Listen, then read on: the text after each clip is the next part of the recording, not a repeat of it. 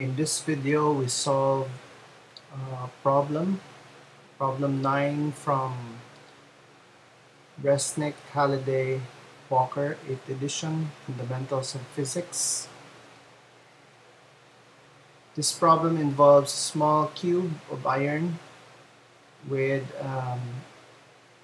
edge dimension 5 times 10 to the minus 6 cm long.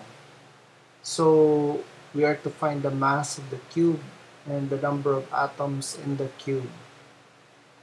So the mass of the cube is merely the product of the density and the volume being the cube of the edge dimension. So calculating for that, we get 9.83 times 10 to the minus 16 grams. The number of atoms is given by the ratio of the mass of the cube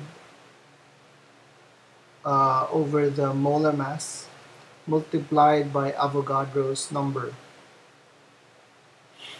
From that, we get 1.06 times 10 to the 7